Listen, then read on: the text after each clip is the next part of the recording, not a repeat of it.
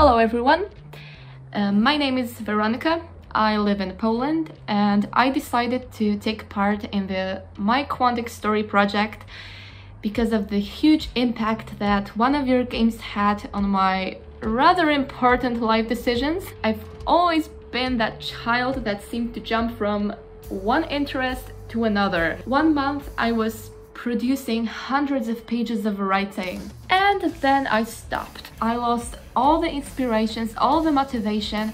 No matter how hard I wanted to return to writing, I wasn't able to. So were the things until I played Detroit. We are all the result of the choices we've made.